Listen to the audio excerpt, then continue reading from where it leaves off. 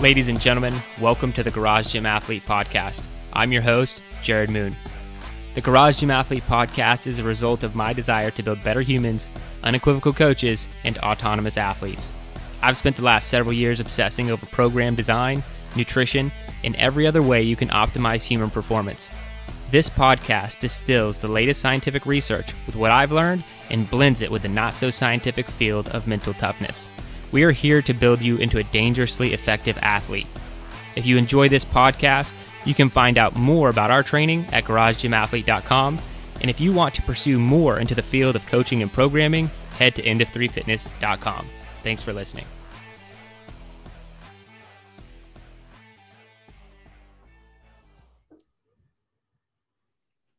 All right, ladies and gentlemen, welcome to the Garage Gym Athlete Podcast. Jerred Moon here with Ashley Hicks and Joe Courtney. What's up? Good morning. Tog.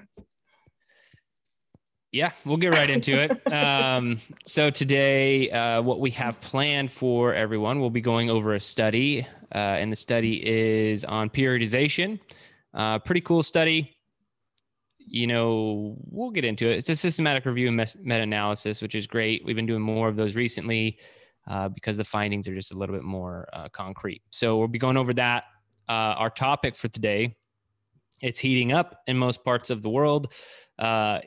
Specifically in Texas, next week, we have our first triple digit on the forecasted at least. So 100, 101 in Texas next week. So we'll see. In May.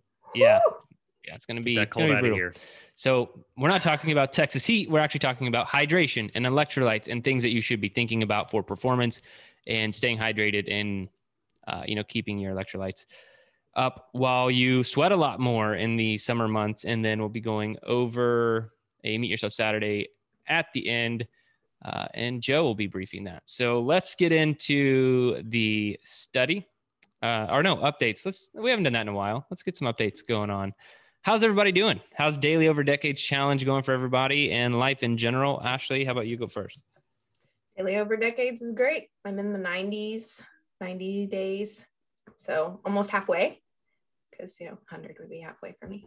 So I don't think I'll quite get the 300, but it's okay. I'm just going to keep going, obviously, after the 200 is hit.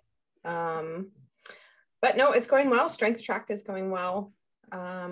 Adding some zone 2 stuff in, and then Saturdays have been my Murph play around days, if you will. Mm-hmm. And I've been just kind of messing around with different zones other than zone 2 and 3. I've kind of been tapping into zone 4 for that.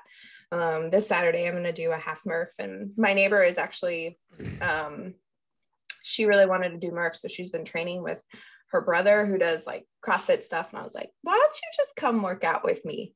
It's going to be a lot better. And so I'm like, girl, watch out for all that high intensity. Like, I feel like anyone who goes down that route, I'm like, no, I know what that leads to. Come here. I'll help you. Like so playing with a loaded gun. Yeah. Yeah, seriously. So her and I are going to do some fun Saturday stuff leading up to it. And then, no, life is good. We have movers scheduled. So June 29th, all of our stuff will be put on a truck. And we will be, following them there, hopefully. If not, we'll make it a little bit longer of a cross-country road trip. Not cross-country, but, mid-country road trip. Florida to Texas, it's like midline. Yeah. It's cross-country. Yeah, it's far enough. But it's only 11 hours from here, so it's not terrible. You just take I-10 and go west, and you just, boom, you hit it. So it'll be an easy drive. No, but we're just kind of wrapping things up here, and it's kind of bittersweet, but Scott's been super busy with work. It's like they know they've got like 6 weeks of active duty time in him left, and they're like, here, do all the things. And so he's been busy, poor thing, and he's slightly salty because I feel like he's got senioritis, but it's like even worse than that because he knows what the light at the end of the tunnel is going to be. So it's been funny to listen to him talk and stuff. I'm like, oh man, you should just tell them that he's busy. I'm busy. Just put in a bunch of inputs. Sorry, I feel guys. Like people getting out of the military just say they're out processing like 4 months, the medical appointments, like 4 months before they like even get out. Like, hey, where's such and such? Or in there, like, oh, out processing. And we're just supposed to be like, yeah, okay, yeah, he's out processing. Yeah. I ran into that crap all the time. As a Though. supervisor, it pissed me off so much because they'd have so much time left. And like, we need them to do a job. Be like, hey, where's this person? They're like, oh, out processing. And I'm just supposed to like shut my mouth and be like, oh yeah, they're out processing. Cool. Like, call them up, get them back. They have work to do. Yeah. I think it's different though. Joe's laughing because he's like, definitely was that guy. I think if he could, he would though, for being an instructor pilot. Like, unfortunately, that's not the case. Like, they need him and he needs to fly. But you also know my husband. I mean, the dude had like started out processing like 6 months ago. So I'm pretty sure like he's like pretty much taking care of all the things slowly but surely, because Scott is like, okay, I got a to-do list. I'm going to get this done early. And that's just how I roll. So that's kind of, I guess he made himself available. So poor thing, he's suffering for. But anyways, all right, Joe, what are your updates? Training's going good. Ever since the baby came, I think I've only missed 2 days. So I missed the day after, and then that's impressive. Once the following week, because it was a low sleep week, and then I haven't missed a day since. I'm on like 30 some days straight. So I had to make up. If you remember, I had like in January, I was like 12 days in the hole for the goal, and I had to make up time. And I've started to make up time. I don't know where exactly I'm at yet. I don't know if I've hit 100 yet. I'm like right on the edge, but pretty close to that. So, and then like I shared with you guys yesterday, I thought I was going to miss my first day yesterday in a while, because I had to fly down to LA, pick up our car, drive from LA to Monterey. It's a full day of driving, but I got back earlier than expected and still got my training in. And it was just like a who am I situation, because I would, so usually after like noon, if I haven't trained, I'm just like, I'm good. I don't train in the afternoon. And I hadn't trained that late in the day in like 3+ years. Yeah. I just, after, if I have like a full meal and it's like in the afternoon, I'm just like, nah, it's just not happening today. It's fine. It's okay. So that's just how my body. On a walk, right? You could just. That's not a workout though. Whoa! I mean, whoa! I can walk. Here we go. Not for me. Like, that's not a training session. Well, I was going walks. Everyone's supposed to deem their own personal definition of a training session, and apparently, for you, if it's after 12 o'clock and you have eaten food, a training session may only be a walk. You know what I mean? Because apparently a real training session can't happen. So that might be your secondary training session if those two other prerequisites are met. Correct. So walking can be a training session. I'm helping you game daily over decades. Yeah. You come up with this stuff, and there's other times where I say I do something, and you're just like, no. You're just like, I call BS. Well, I would always push someone to do something over not do it. 100%. Yeah. So if it's like, all I can do today is a walk, like I think I have counted one walk for my daily over decades as my training session that day. And it was when I was like, just kind of sick. I was like, my body was like fighting a sickness, like a cold type sick. And I could have probably trained, but I also think that I would have made me sick, like much worse. And so I went on a very long walk. I think I ended up going on for like an hour and a half, and I still didn't feel good after that. I was like, I don't know if that may have been too long, but yeah. See, I make those kind of like modifications based off of how I feel. And that's the only time I've been like, okay, a walk counts as my training session today. Cause that was 90 freaking minutes and I feel like crap. And I mean, you're pushing a stroller with Landon in it. He's going to sleep, right? So, I mean, just go until you hit 300 calories. No, we don't have a stroller. Do you have a jogging stroller? No, it's in Texas. So we just haven't gotten it yet, but he's not big enough to be in a stroller anyway. Well, I would just wear him if I really wanted to. I used to jog with Connor when he was young and put him in the little car seat and just adapter and go. That would require buying something new, and I just don't feel like it. Okay. We're only I'm trying to help you out here. I'm like, you can do a zone 2 run with your kid and I also don't need to because Liz is here. Like, why would I punish myself with a stroller? That's true. All right. Those days will come. You good otherwise? Any more updates? No, I think that's about training's training. I mean, it's just talking about Groundhog's Day, just with the kid, and then training, and then work, and then there's not really anything we can do. All the grandparent visits have already come and gone, which is nice because it's like, hey, it's cool they're here, but it's like, see ya, bye. Guess it's me then. Yeah. After Eleanor was born, she was born during like a fit week. And so I tested that fit week, and then we did a 12-week cycle, and I didn't miss a day. Wow. Those 12 weeks. And I PR'd almost every thing from the previous fit week baseline. And so you gain experience through children. She was my third. You're just talking about like step one is consistency with the first kid. It's like you mastered that. And I feel like that's probably what I did. It was just like, I just need to get a workout in. I don't care what it is. Graham, I don't even really remember what was happening. But then Eleanor, I was like, it's all the things. Like, I'm not going to miss a day, and I'm going to increase my performance over these next 12 weeks.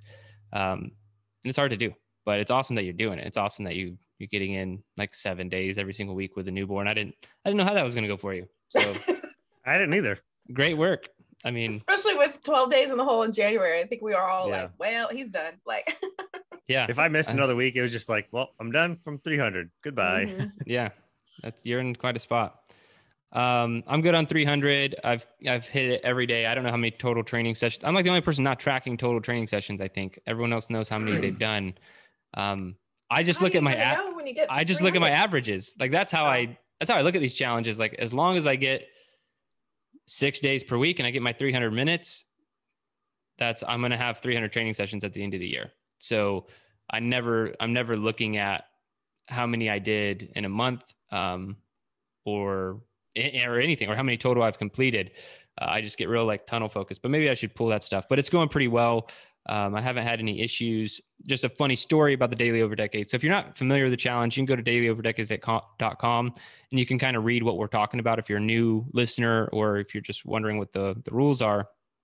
But I'm doing 300 level 3, which means I have 300 training sessions in a year, 300 minutes per week of training minimum, and also 300 calories per training session for it to count. So that's what I've been doing. And last week, I did a workout on Saturday. And I wasn't really paying attention. I was like, it was my 6th training session, I believe. And I was just like, okay, whatever, get it done. But I guess all my other training sessions had been shorter in duration. And so I finished and I looked and I had 12 seconds left before I would click over to 300 minutes for the week.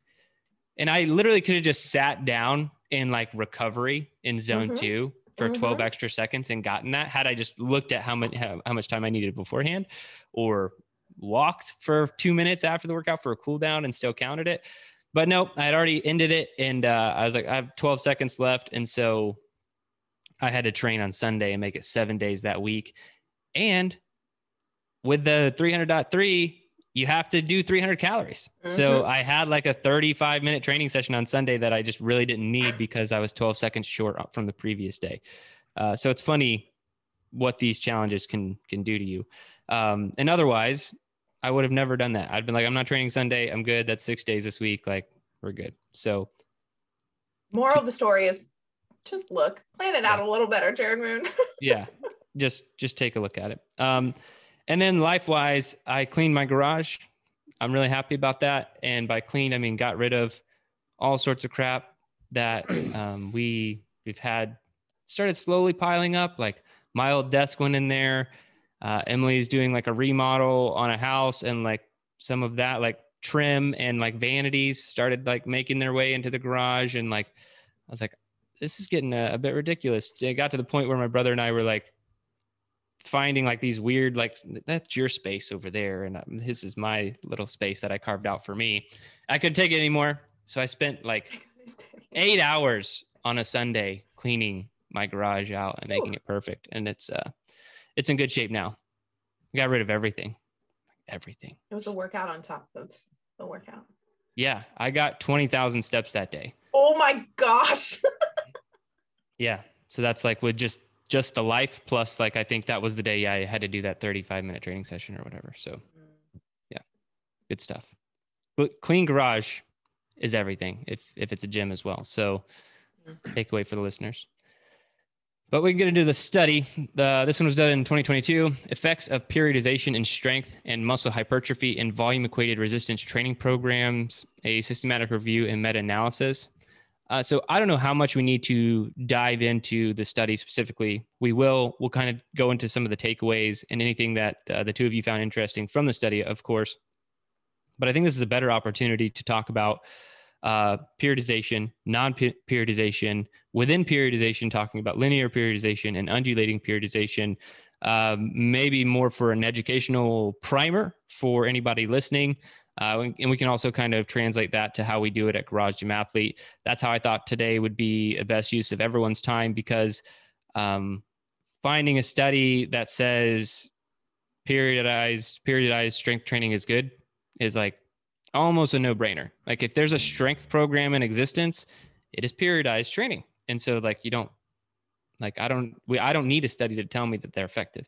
But it's cool that this backs it up, and we can kind of pull out some of the smaller things as well.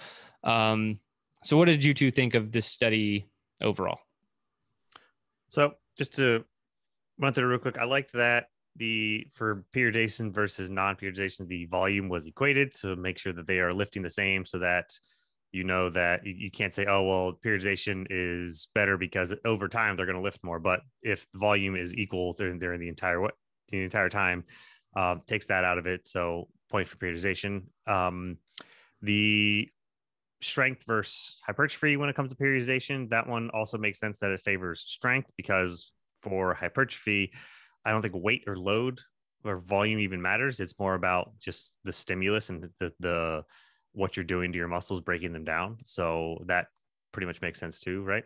Well, so let's jump to that takeaway, because you kind of, just so the listeners know, major takeaway: periodized strength training increases your strength gains. Not so much. It's not that it doesn't. It's just not as good. Non-periodized is not as good as periodized in terms of strength gains. When it comes to hypertrophy, it's kind of null. Like you can gain strength or hypertrophy, which is muscle growth, in either one. And then linear. I don't know if I need to get into linear and undulating yet. See if you guys have anything to say about it. But overall, periodized and non-periodized, that was a takeaway. It's better for strength to be periodized. Yeah. So I was going to get into undulating because that was one of the more interesting parts of it to me. And so undulating versus linear periodization, that is, I actually had to look it up. I know we've kind of done it a little bit here and there, but not that much in training. And undulating is you're varying sets, reps, loads on an either daily or weekly basis. So you're not following a consistent line, you're jumping up and down. And even with load equated there, undulating was close to what linear was. But undulating worked best with trained athletes. And that was interesting to see because, and I guess it, logically it could make sense, because if you're changing loads and how you're lifting and the different ways you're executing your strength, trained athletes are going to know better how to execute that versus untrained are going to just go up and be like, okay, I guess this is just what I have to lift today. So I think undulating is, and we'll actually I'll end there to see what else you guys have on undulating. So undulating, you're right. So I program undulating periodization all the time on Hard to Kill. Like that's we definitely do linear as well, but we jump back and forth. But if you're looking for more undulating, you'll probably find it a lot more on the Hard to Kill track than you would any of the other tracks. But also, this is where accusations from athletes come. And I'm not going to say like in any sort of overwhelming capacity, but if anyone ever has any feedback about Hard to Kill strength programming being random, that happens to be a cycle that I did undulating programming. They do not understand what undulating is. And so it's their lack of knowledge that makes them think that this is random programming, when really it's a more proven model once you get outside of the honeymoon phase of strength training. So undulating is very powerful and used mostly on the strength track. And it works best with trained individuals. Yeah, so I like the undulating, and I mostly, since I program strength track, I mostly do linear. I've thrown in some here and there undulating, but I think I'm going to look into doing some more on it, because I think also the mental fatigue of it, especially if you're, showing that it's good for experienced lifters, but also mentally thinking of like the varying what you're doing week to week, day to day, could be better than just, I guess today I'm just doing two reps less and a little bit heavier. Cool.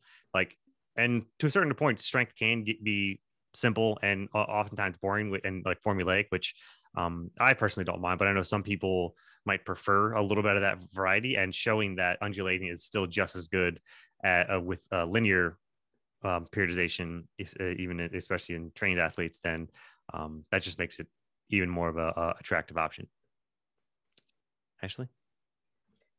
Yeah. So, I mean, you hit the nail on the head on, the takeaway that they were trying to find with all the different studies. But for me, I had to look up a lot of the stuff. The hypertrophy stuff was interesting to me because it was only a 1% difference, I believe. And so they felt like it was, obviously not significant enough. But strength obviously showed bigger numbers. But also trained athletes too, which I found quite interesting with that as well. And Jerred, I'm interested to see how you're gonna take it away. But for those of you that are like, what in the world is periodized training? Like, I had to look that up and like see what it talked about. And when it talked about the different cycles, like the mesocycles, the macros, I was like, oh, okay, this is what this is. And having like where you vary, if you're doing a strength cycle, then you're going to vary the load and the weight, right? And then if you're endurance, you're going to vary your speed and your distance, which is, the volume and stuff, which makes sense to me why it would increase like strength gains more than, I guess, hypertrophy, muscle growth. Yeah, I mean, I don't have too much to add to what you guys have already talked about. Jerred, what did you think about in the study? Yeah, so I'll just not much other than kind of what I've said. It's no surprise that a planned program produces more strength gains than a non-planned program. That's basically what they said. And then hypertrophy doesn't matter, and hypertrophy doesn't matter as much because of what Joe said, and that has a lot more to do with the sessions stimulus. So like how you train that day. That way, because if you just decided, let's say hypertrophy from a muscle growth standpoint, that Monday was leg day. Let's just say Monday was leg day, and you wanted your legs to grow, get bigger. You could do almost anything that you wanted to your legs on Monday. Like you don't even have to stick with the same exercise. You could do leg extensions. You could do back squats. I mean, you could do whatever you wanted every Monday, change it. So long as you're hitting like the sets and rep scheme and proper percentages, you're feeling that burn that kind of we talked about last week, like that somewhat painful. If you're doing that every Monday to some portion of your legs will grow. Right. And so it doesn't really matter as much on the hypertrophy side, but that's not necessarily the same for strength. So let's get into this. Non-periodized training is, I mean, it's what probably a lot of gym goers do. Like I worked at gyms for a very long time, and there are certain types of people who, I mean, they have consistency on lock. They are there at the same time, right, every day for years on end. They're also doing the same routine. They have they call it their routine. They don't call it training or workout. They have a routine that they go through, and it's this block of machines, 30 minutes on the treadmill. This block of machines, 30 minutes on the treadmill, like every day. That is really non-periodized training. Mm-hmm. You don't really have a plan. You might be repeating the same thing over and over again. And it's not as good for strength gains, but it's great for a consistency standpoint. And I'm not going to, say that it's bad at all. It just depends on like kind of what your goals are. If you have the consistency piece down and you just want to go do something every day, it can be good. But at the same time, non-periodized could also be like CrossFit if we're looking at strength training specifically. And this is where I used to get in a lot of arguments. It doesn't happen at all today because everyone realized that they were idiots in the past and have become smarter. My argument back in the day with CrossFit was like, you can't get stronger. Like this is how CrossFit programming used to work. They'd be like, today we're doing 6 sets of 1 rep max of deadlift. That would be Wednesday. Mm-hmm. You wouldn't see a deadlift like that, a heavy deadlift again for 7.5 months because there'd be so much other random crap thrown in between. But the argument was that you could get plenty strong doing that. And my argument was, no, you can't. And because there's never been any strength athlete ever who's lifted any significant amount of weight who's like, you know what, I'll just do a little bit today and then maybe some next month. No, they're trying to work on that strength on a weekly basis. And so not all of CrossFit programming, but CrossFit in strength typically is taking a non-periodized approach. And if they are starting to take a periodized approach, well, that's not so constantly varied anymore, is it? Which is in the definition of CrossFit. So is it even CrossFit anymore if you're starting to periodize your strength programming? It's not CrossFit anymore. These are the arguments. I love them. They just go in circles. So anyway, non-periodized, think of strength training in true CrossFit programming fashion. And that's about all I have for non-periodized training. Now, periodized is definitely going to work out better. And there's linear, and then there's undulating, also called non-linear, if you want to just use the linear term. So periodized, better for strength gains, same for hypertrophy. And you just think of it as blocks of training. It can literally be anything. It's different when you're talking about an athlete who's training for the Olympics because they have an actual 4-year training schedule, or it could be an NFL athlete who has, an off season and in season, all these kind of things. So periodized training is very different depending on the athlete, what they have coming up, powerlifters with meets coming up. But then within periodized training, there are multiple different types. What we do at Garage Gym Athlete is probably closer to what's called block periodization, where we do these waves of 3 weeks,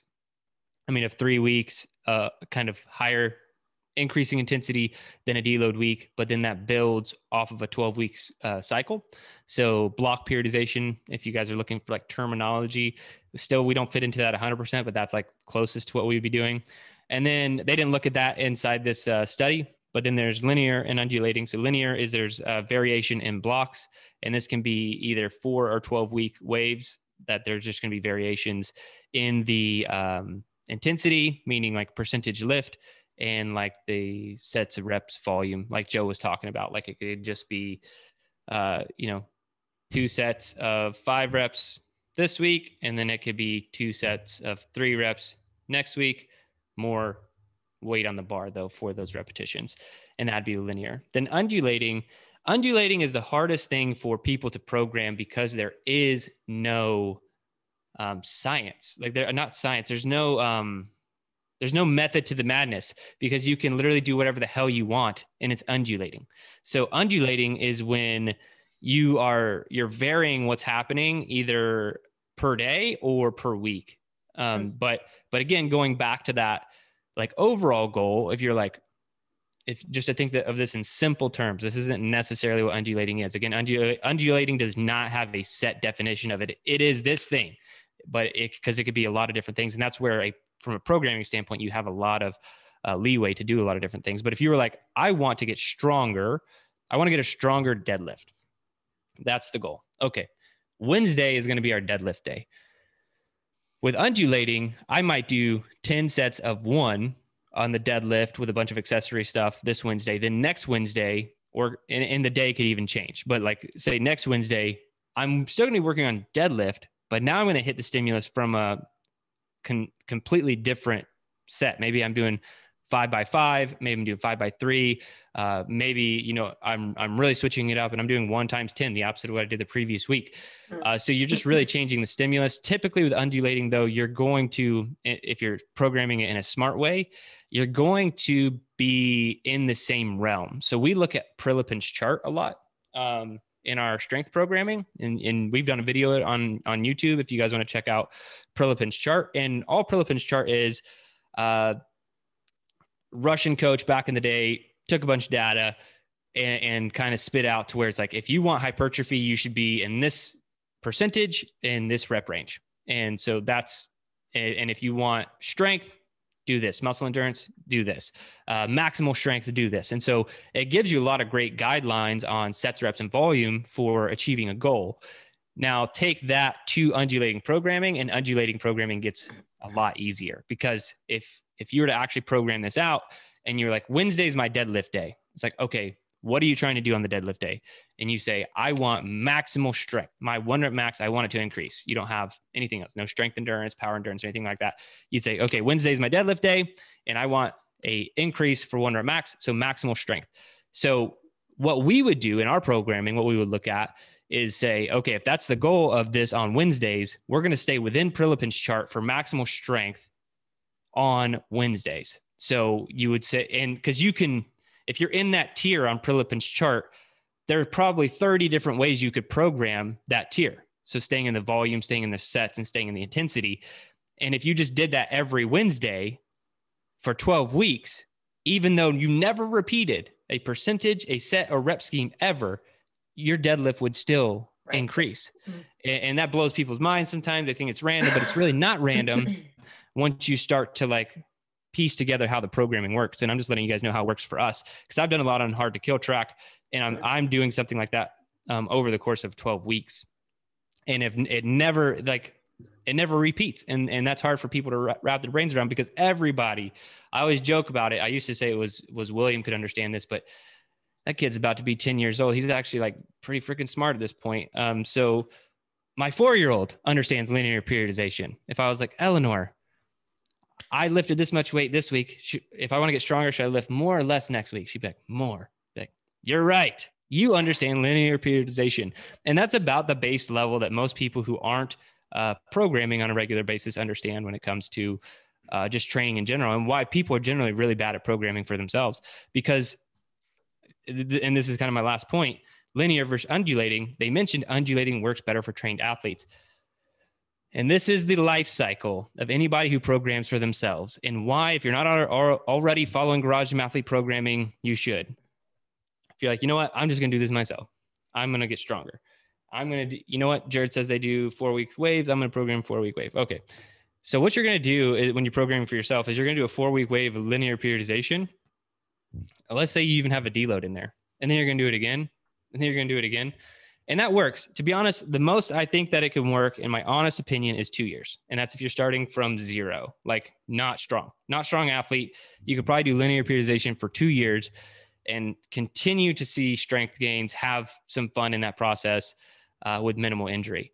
But then after that 2-year phase, let's say, and if you're not starting from zero, you're starting in the middle there, then maybe you have a 1 year or less timeline that you can do that. And what happens after the honeymoon phase is over? You're going to start getting injured. You're going to start hitting plateaus, and you're not going to understand it. And so what happens, and I love this cycle that athletes go through, they try and get a lot stronger through just straight linear periodization. Like, I'm just going to do the same strength program over and over and over and over again. And they do it, they hurt themselves, and then they just can't train. They don't train. They're like, you know what? I'm going to have to take some time off. They take a lot of time off, and then their strength goes down to half of what they had gained before. And then they're just going to start linear periodization over that after they feel like they're not injured anymore. And then they'll injure themselves. And then they go back down. And it's not like this. They just eventually tap out altogether. They get stuck at this maximal lift. And then it's just hurt, repeat, like just go through this cycle. And so linear periodization is great. I don't want to crap on it too much. It's phenomenal for strength training, but after a certain point, you're just going to start hurting yourself, or you're going to feel like you're getting plateaued, and that's when it's time to move to undulating. So I don't have an actual 5-3-1 continuum. Windler? Yeah, any strength program, you could put in like 50 different names right there, but definitely Windler would be one of those.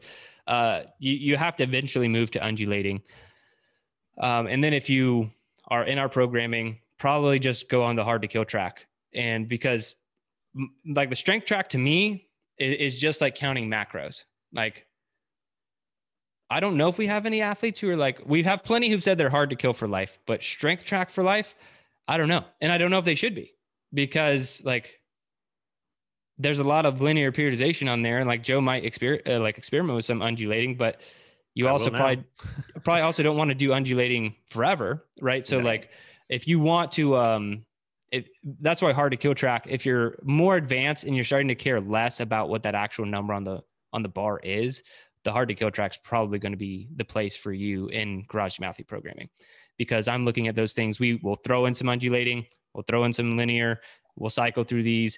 And a lot of that is based off of how I want to train too, because I I don't care about much anymore other than maintenance. Just want to maintain a certain level of what I have. And that's about it. I mean, I'm not even like internally driven anymore by like a weight on the bar or a speed around the track or anything. I just really want to like, this is good. Like, how can I not get hurt and just stay at this level of fitness? That's like my goal right now. And I think the hard to go track is a good place to do that. So I think that's everything. Undulating, linear, talked about block, periodization. So like I said, I wanted this to be more educational than anything else. You guys got anything else on the study? Great lesson. Yeah. Great lesson. That was really good. Yeah, I saw you take your notes, Joe. I do think I'm going to have a fun cycle of undulating on strength. Probably in the fall. I think I'm going to call it now. Mm. Yeah, it's good. And it pushes a programmer too, because programming, I like it though. Yeah, it gets less formulaic, and also it cures some of that that ADD that people have, like Joe was saying, like if you're on a strength cycle and you're like, I just don't want to do back squats today, that's just a little bit different than what I did last Monday. Undulating programming can kind of fix that, because another great thing about undulating is I was saying Wednesday to Wednesday. Most of the time, it doesn't even work like that. Right. It's like we're doing deadlift on Wednesday, and then the next time we deadlift is on Monday or Friday or whatever. Yeah. And that also like breaks people's brains on the hard to kill track sometimes too. I'll get that feedback. Like, what? I'm pretty sure I was the one who did that. Yeah, you've definitely done it. You're like, it is Monday squat day. Yeah, and why did squats get moved to Wednesday? But that's the method to the madness, especially for all of our current athletes who wonder if I'm just like pretending to have a method to the madness, but in all reality, really just like whatever. It's just exercise. Who cares? Okay, well, let's talk about hydration. What do you guys do to stay more hydrated in the summer? It's actually more important than most people realize. And I'm not just talking about drinking water. I'm, going down to like electrolytes and everything else. I mean, beer's got water and salt in it, right? Oh, Lord, here we go. What beer has salt? I don't know. Do they all have salt? Well, actually, a lot of them, if some people put salt in their beer, actually. Anyway. Do you? No. But I've seen it done before. That sounds good to me, to be honest. Salty beer. So a lot more like urine that way. Oh. Okay, can we move on? Just how I like my beer. Right. Nice room temperature. And so in the summer, I mean, thinking of last year in Bahrain, the ridiculous amount of heat that we went through, like during the day, hydration happened constantly. I was working out very first thing in the morning, so there wasn't a lot of so the stress and hydration really comes the day before. You shouldn't like an hour before a workout think chug a bunch of water and then you're going to be good for it. Working out first thing in the morning, I would have a little bit of coffee and some water, and then I would go and work out. And I wouldn't even take a water bottle with me. And we always worked out outside. They had a water cooler every like 15-20 minutes. I might go after, like, if I did a heavy set or circuit or something, I might go and have like this little Dixie cup, like 2 cups, and then go, because the hydration should happen way before the workout and not during the workout. And I only went during the workout just to have a little bit during, but I didn't need, depending on how intense I was going, to hydrate the entire time. I wasn't toting around a freaking gallon jug of water and lifting it up just to show everybody that I was drinking a gallon jug of water with a motivational quote written on it. Yeah. What? And we're talking about gym bros we've seen. It's yeah. And I hate I love the excuse, like, well, I drink a gallon. I have a gallon jug because I know how much I'm going to drink all day. Well, that's 64 ounces. You could just drink 232 ounces. The math is pretty simple. Anyway, that's just an entire other thing. No hate if you like to carry on a gallon jug. You're getting your water in. I'm fine with it. It's just funny to me because it's so large. That's why it's funny. It's because it's a large. Well, now they have the water bottles that are like this big, and it's like at 7 you should drink this, and this, and this, and like people carry these things around. And I'm like, how do you even put this like in your cup holder in your car? You don't. You have to like throw it on the floor. Got a backpack for my water bottle. Those in the past, yeah. They really do have like the satchel straps. And on some days when I really needed to have a little bit of extra hydration, I might have the liquid IV before. Because it has a little bit of I think a little bit of sugar, a little bit of carb or something in it. But on those days, honestly, a lot of sugar. I haven't looked. But honestly, those were the days if I'm working out first thing in the morning, I needed something that so that I wasn't fasted. So I wasn't going to load up on some sort of I don't know what I would take besides nowadays I'm just having like an RX bar if I really need to before a workout. So that was a big lesson. So working out when it was ridiculously hot, 120 plus degrees in Bahrain, it wasn't even hydration that was my problem. It was working out fasted fuel wise because I would hit a wall at like 30, 40 minutes, start to not feel too hot. By the time I walked across the street to the little shopette to get something in me, I was pale and like really close to fainting. And 3 times I had to lay on the floor in the little shopette while I recovered, sipping on a Fit Aid just to get just to be brought back to life. Yeah, and it was a sauna. Yeah, and it wasn't. It was just because I worked out fasted in 100 plus degree heat, so that was just on me. But yeah, hydration happens all time throughout the day. Nice. I guess I'll go next. I start first thing in the morning. I don't even have any coffee or anything. I have to have water first. I typically take my thyroid medication in the morning anyway, so it just kind of starts me out. And I normally just do, I try to do like 20 to 24 ounces, and then I'll start with coffee. But we definitely add electrolytes in the summertime, and it's not just for Scott and I. We also add for Connor too. I mean, the kid, poor thing, he sweats just as much as mommy and daddy does. So we give him like a little half slice of Noon, because that's how it's pronounced, Joe. It's none. I unsubscribe from the Noon thing. Yous don't make an O sound. Okay, here we go. Anyways, it's Noon. None your business. None your business. Don't crack me up.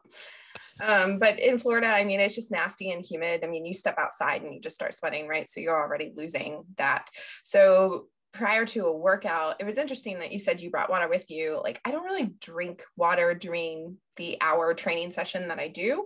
So I and again, this was all Emily Boone's idea, but I fill up a cup of water, put the tablet in and stick it in my fridge. And then I go and work out, because I know right afterwards, I'm probably going to be super thirsty, and that's what I want. So I typically do mine after and not before, even though maybe Jerred will talk a little bit more about this, but now I'm very intrigued to see about performance benefits prior to. Another thing that I like to do as well in the summertime, I typically only use water or almond milk or oat milk in my smoothies, but in the summertime, I switch to coconut water for the electrolytes as well. And so that also helps. And I try not to do multiple Noon tablets. I don't know. It's just always like, it's like the same thing with protein in my mind. I'm like, I try to only do like a scoop of protein a day instead of 2 protein shakes or whatnot. The same thing with Noon. But if I'm sweating excessively, I don't mind upping that. I've also heard good things about LMNT. Yeah. So I love that. It's just expensive. I would do that over liquid IV in a heartbeat. It's just like 3 times the price. Well, I think the reason it is because it's also has more salt than either Noon or. It's got 1,000 milligrams. Yeah. Right. 1 gram of, sodium. So it's more, which is supposed to be helping you, right? So I feel like that's maybe why their prices are that way. You can always look on Amazon, and sometimes they've got those subscribe. You're just going to put straight salt in your water. Just add some salt to your electrolytes. No, that's what my buddy was like. He was a big fan of Element, and he was like, yeah, I get the unflavored ones. And I was like, why don't you just eat salt? Yeah. And he's like, well, it's got like potassium. And so I was like, okay, bananas are really cheap. Like have a banana and put some salt on your water. Stop paying for unflavored Element. That's true. Okay. Anyways, so I am willing to look into them because but because I would not be doing some unflavored. I'd be doing like lemon lime or something like that. Well, you're moving to Texas, so just drive an hour and a half up and ask Rob Wolf himself for some. Actually, yeah, you'd be pretty close to him. It's very true. All right. So I don't worry about how many noons I have in a day, which I think is it's funny because I feel like protein is probably like 10 times worse than an electrolyte supplement as far as like how it's made. But I get what you're saying.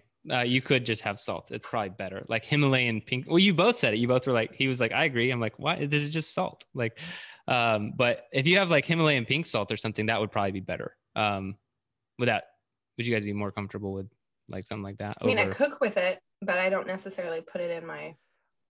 It's not that I'm uncomfortable. It's just that I would rather if I just keep down in electrolyte drinks, then I'm just only going to drink electrolyte drinks, and not drink actual water. So I think it just forces me to be like, okay, I had my one thing of that. I need to drink this actual water, not just down electrolytes all day. Well, and let's be real, Jerred. Like you're probably doing what? One after training and then one after the sauna, or are you doing more than that? Oh well, right now I'm taking a lot of sodium. So. Bring out the textbook. I saw it. Well, yeah. So I'm experimenting right now. This is actually kind of new for me. Yes, you're right. Previously, I would have, I'd say I'd probably have the equivalent of 1 noon almost every day. And I say equivalent because I would just, my morning drink, I do the same as you. Like I would have, I have, whatever, 20 to 30 ounces of water, like as soon as I wake up. But a lot of times I would put like Himalayan pink salt or something in that water. I thought you did your athletic greens. I do that as well, but like sometimes it's not always in the morning. Like I might mix it up at different times. So I just, whatever I'm having in the morning, I want to make sure it has electrolytes in it because your body won't hold on to the liquid as well if you don't have my life is undulating. Like so much undulating. Sometimes I take my greens in the morning, sometimes in the afternoon. That's what and I've talked about this publicly many times. Like I used to think I wasn't a disciplined person because I was not a routine person. I am not a routine person, but I'm disciplined as hell. Like if take athletic greens every day, sure. What time of day? Totally different. Like doesn't matter. and it used to be the same with training until my brother started training with me. Like sometimes 5 a.m., sometimes 8 p.m., sometimes middle of the day. Like it would change like all the time. So anyway, yeah, I live an undulating lifestyle. But this, I'll mention the author by name, or I'm going to try to. Dr. James D. Nicolantonio. Nicolantonio. There we go. She got it. So, like 4 names. I was recommended this book, his first book, or not his first book, his most recent book, and how I discovered him. And I can't vouch for this guy or his information yet. If anybody's like looking for my opinion, so I don't know. I'm just now like been reading some of his information because I found it interesting. You're like on the spectrums of like health and fitness authors right now. You don't know if they're like really smart or quack. So I'm still in that phase, but he seems really smart. So the book Win, and then he also has the book, The Salt Fix, and he's got a bunch of other books. So I'm just interested in the topic of sodium and like how much you can have. And he's kind of getting into the whole, like low sodium diets are bad. And like, none of the research on them are legit and like kind of what he's diving into. But we can get away from like that bigger like conspiracy theory thing. And he brings up in this book Win these high salt solutions for increasing athletic performance. And the reason it's interesting is because he talks about study after study, not just like his opinion. And that's always what's going to turn my head of like these people like cycling studies. They increase blood volume by 3.1 to 4.8% prior to exercise with a high salt solution. Greater maintenance of blood volume during exercise, increase exercise duration by 6 minutes. In another study, they increased exercise duration at higher intensity for 20 minutes. Just all these like cool studies about these high salt solutions prior to performance. And here's the official recommendation. Consume 2,300 to 3,000 milligrams of sodium and 22 to 26 ounces of fluid water over 30 minutes, starting 90 to 105 minutes prior to exercise. So one more time, consume 2,300 to 3,000 milligrams of sodium and 22 to 26 ounces of water. So that would be like 2 of those element packs in a like this size water bottle. Like that's like a Yeti thing. And then I would need to sip on that for 30 minutes. Don't chug it, sip on it for 30 minutes, about an hour and a half before I train. So, but he talks about that solution, and I've heard of a lot of people doing it, like, and you get all these performance benefits. So less thirst, less dehydration, less hyponatremia, less fatigue, perceived exertion, less cramps, increased blood volume, increased power, increased speed, increased endurance, decreased core body temperature, decreased heart rate. So those are the things that I want to try it for. He does say specifically, if like you're going into like a zone 2 or like lower intensity thing, it's not going to be as helpful unless you are maybe in a high heat environment, which could be like Florida or Texas. But even with that, you should probably be on the lower side of the sodium scale because it's not as necessary. But if you're going into an event where you need to perform, this is definitely worth trying. I'm going to try it before, I don't know, maybe like Murph on Memorial Day or like something like that. I'm going to try, and I'll try it before then too. I always say like, don't change things up on game day, right? Like don't try something new on game day. So I'm going to try it in some other sessions as well. It's not going to be something, and I don't think that you should do that every day, but it's cool to know like how you should approach this and how you can really increase performance. And maybe we can cover some of these studies in future podcasts, but I mean, he has a handful of them here talking about these high salt solutions before exercise, kind of following those guidelines. And I think that it's really cool and really interesting. So I definitely want to try it. And for me, the reason I've been having more and more salt and electrolytes is I started looking at my diet. And this is also kind of like an update. I was under eating on calories. And then once I started like typing everything in to like a macro tracker, it is tracking your sodium too. And I was not having a lot of sodium at all. I just figured I was having a good amount. I was like, yeah, I put salt on my eggs and like whatever, like, but I wasn't having a lot of sodium. And so I was like, well, I'm going to try increasing my sodium. And when you have a pretty regimented diet, it's harder to get sodium than I thought, other than putting more salt on it. But putting too much salt on something can make it taste bad. I mean, I'm no expert, but Joe, you let me know if that's true. I feel like too much salt on food can make it taste a lot better or ruin it. So that bell curve. Yeah, you got to have the right amount. And so anyway, I've been trying a lot more. And Noon only has about 300 milligrams of sodium. So it's not even that much. So Element is good if you want a high sodium content. But my biggest beef with Element is it has no sugar. And Rob Wolf will argue with you about this all day. But the science doesn't necessarily agree with him. He's got some other science where he's kind of skirted around it, but your body needs sugar to transport electrolytes. Like that's its transport mechanism. So Element has no sugar. So if you're eating, I would say close to the time when you're also having an Element, your body doesn't like necessarily treat those separately. Like it's like if you ate a banana and then you drank an Element, that's enough sugar for that. Like your body will put those things together. It's not like it has to be like bonded molecularly before you ingest it. Like your body will figure it out. But if you are having like an Element fasted in the morning, I don't know if that's as beneficial if your body uses it as much. And like I said, Rob Wolf says that it does, and he's got some science that points to it, but a lot more science points towards electrolytes need sugar. And so that's why Noon has 1 gram of sugar. Liquid IV, what you're talking about, Joe, has like 13 grams of sugar. I took that stuff a few times and it's amazing. Like it tastes really good. Of course it does, right? Because there's a lot of sugar. And then I dropped that habit because I was like, I can't. This can't be my pre-workout drink. Like, because I'll end up, that would be one of those things that's not undulating and be like, well, I need my liquid IV before I start my workout. And I could be doing like a zone 2 workout where like sugar is not even necessary. I'm just like, so anyway, I dropped that habit, but I think those are good for, again, specific use cases, longer duration, like in the middle of a session. I think a liquid IV would be really good. If it's like an hour and a half to 2 hour session, liquid IV probably be awesome. I wonder what a Fit Aid or a Killcliff has for electrolytes. Cause I know probably nothing. I think they do though. I think they advertise that, but I always thought those drinks were like the most expensive waste of money, other than the taste. Oh, Okay, I like how they they're taste. just fantastic. Yeah, I just ordered a case. you guys know I've had Fit Aids for a long, like I'm actually haven't been buying them for a long time now, but I used to always have a Fit Aid like post workout, but never once would I have told you I'm taking this Fit Aid for its recovery benefits. No.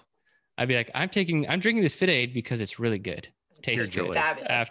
After my workout. That's it. That's the only reason. But like if a you're treat. if you're like, I think my recovery is better after drinking this, it's like, oh yeah, those like sprinkled in proprietary ingredients. Like you think those like trace amounts are helping you. So anyway, those are good drinks. But yeah, stay on top of your electrolytes, because I sweat a lot during a training session, and then I do the sauna almost every day. I don't know how many, like I might actually sweat like a gallon a day. Like, I don't know what it is, but it's a lot of sweat. You're not that sweaty of a person, so there's that. No, but when it gets hot in the garage, my body will do what it needs to. And then the sauna it might take like a couple minutes, but after it gets going, like I sweat a lot. So trying to stay on top of those things. And I think that's the most important thing listeners should probably pay attention to, is just as it heats up, stay on top of your electrolytes. And Emily also bought some like trace minerals to like stay on top of those without having to ingest sodium every time. And I like those as well, because if you're like, I kind of want a noon, but you know what? I think I'm good on salt today. These trace minerals have like almost no sodium in it, and it's just all the other electrolytes that your body needs. So something else that you can also look into. I have a small story with the trace minerals. So Emily highly encouraged me to buy these, right? And before, it was like I got the bottle, and I was so excited, and I was like, I'm gonna put it in my water. So I turn it, and it says 1 serving is half a teaspoon. So I'm like, okay. 40 drops. Yep. So I'm like, okay, here we go. Half a teaspoon in gosh. This cup of water. I literally gagged. Like, it was awful. And she's like, no, spread it out throughout the whole day. I'm like, why doesn't the bottle say that? So if you're gonna get the trace minerals, make sure you're putting like 8 to 10 drops. Did she happen to tell you that I did the same exact thing? No, she did not. Yeah, she didn't tell me that either. And I did the 40 drops all, and like it was like, probably worse. It was like an 8-ounce glass of water, and I'm just gonna down this really quick. And I downed it, and I was like, that was the worst drink ever. Dude, it tastes horrible. But no way. She has all sorts of weird stuff. There's this other supplement. I can't remember what it was now. It was something fairly harmless. It like vitamin D. I don't remember what it was, but then I was like, it was in like a dropper bottle, and iodine? I was like, no, it maybe. Yeah, maybe it was iodine. And I felt like I needed it for some reason. I was like, yeah, I'm going to have this. And I took the dropper and I just squeezed it on my tongue. No. And I got like a chemical burn, like on my lips and my tongue. And I was like trying to spit it out, but it's like the damage is already done. Like, I don't know what's going on. I'm like trying to rinse out my mouth. I'm like, how do you take that? She's like, you have to mix it in like a lot of liquid and take a lot less. And I was like, well, that ruined me for a few days. So, oh man. And just one last thing. I don't have any eyedropper stories because I don't have stuff like you guys. Maybe I'll try and get these trace minerals. I have no idea. You should. I probably would have done the same thing. Just put it in one little cup. But we're trying to do quarterly book things at our book club in the group. So last quarter was the Perfect Mile, and this quarter will be the Salt Fix. So we're going to do that book, but also so we're reviewing that book in June. So a couple of months, that's next month. It's May now. Yeah. So end of June, beginning of July, we'll have a review for the Salt Fix coming out just while we're talking about it now. So if you want to read it, that's when we're going to be talking about it. Awesome. Well, let's get this workout and get out of here. All right. VO3 fit test. So this is a pretty good assessment of a lot of different things to see where you're at. This is kind of a lot of people do this when they first join, and it's a good benchmark to go to do periodically. And it's also a decent meet yourself Saturday because a couple of these things really suck. So the first thing is the 10 not 11. This one, I think it started or came up around the same time as the 1-1 kettlebell program, but you would do a set of kettlebell strict press with you're looking to do a set of 10, find a weight that you can do 10 reps of and not 11 reps of.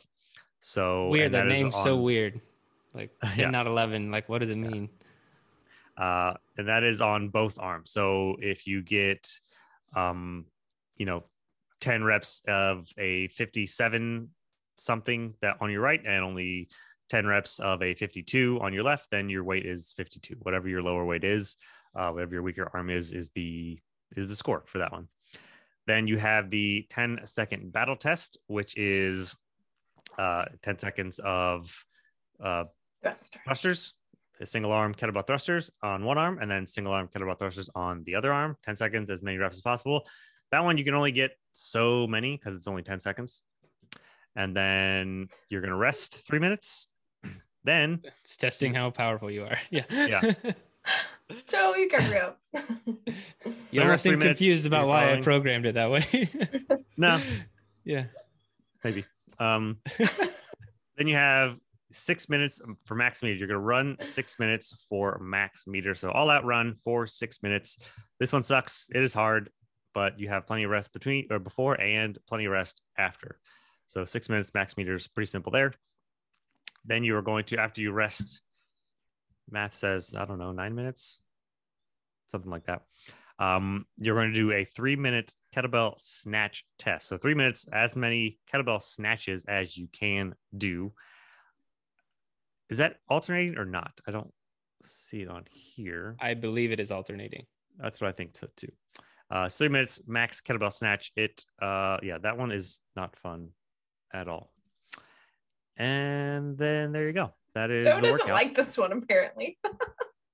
It's just been a while since I've done it. It has been a while. I love the EO3 fitness test. So big picture, it's walking you through all the energy systems and also in the format that they should be appropriately trained. So the reason the snatch test is less is because it's glycolytic. And if you're going to put multiple different energy systems in the same training session, glycolytic should always be last. You have oxidative right there in the middle, anaerobic stuff there at the beginning, and then a strength element. So it's a really solid test. And it will expose a lot of holes in anybody's game, because if you're like the 10 out of 11 strength test, you're like, I can only get 3 reps. Like, how on earth does anybody get more reps than that? Well, a lot of people max it out, and they max it out because they're powerful athletes and they could do that. And it's not a problem. And if you're down there, you realize you're not very powerful. Same with the strength test, same with the max meters, same with the snatch test. If you can't handle the snatch test, you don't have a big like glycolytic engine there or something. Not necessarily you have to work on that, but it's something that you could work on. So I love the EO3 fitness test, especially when you combine it with like the 3 main lifts that we typically test and train, being, back squat, strict press, and deadlift. And that's kind of how we give like this bigger score to your overall fitness level. But the EO3 fitness test by itself is awesome. I might even do it today. Who knows? I like it. Look at you. Did we used to do this before, or like almost every fit week or whatever, when we like back in the day? No, I think we did. We should. We tested it more than a few times. Yeah, I got moved to being a Meet Yourself Saturday, which, to be honest, is not really like, it wasn't meant for that. And it's really not a Meet Yourself Saturday until you get to that snatch test. And then the whole thing is a Meet Yourself Saturday, because I run the 6 meters or the 6 minutes of max meters. And I'm like already nervous about the snatch test. Yeah. I got to try hard here, but like, damn it, that snatch test is going to suck. And it always does.